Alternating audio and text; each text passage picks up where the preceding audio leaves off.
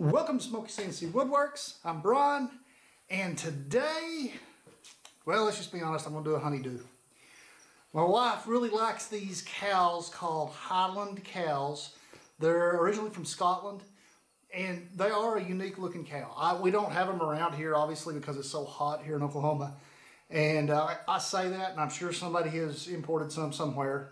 I haven't seen them here, so what's unique about them is they've got a real thick covering of hair, and on their head it looks almost like dreadlocks. I mean, it's just hair all the way down the face, and I mean, they look a lot like Chewbacca. I mean, it's pretty comical how they look, but she's absolutely in love with these things. She's always looking at the paintings when we go in stores, and I happened to run across some clip art that I thought I could manipulate into doing CNC, and so we're going to see if we can do that. She likes it, so fingers crossed. Hopefully this one works out. So let's go.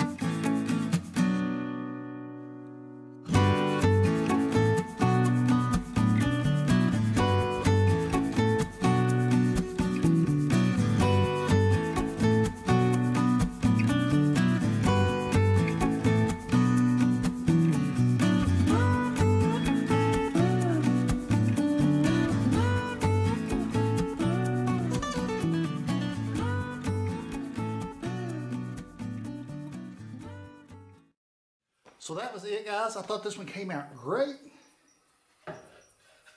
I thought the detail in this thing came out really cool. That's pretty much what they look like. Their face is just real hairy like that. I think it's a pretty cool piece. I think one thing I'm going to add to this that I didn't do today is I'm going to see if she wants me to go ahead and make her a frame for it. I may do a box frame with some cedar and come around it, or maybe a darker wood. Don't know yet. We'll see.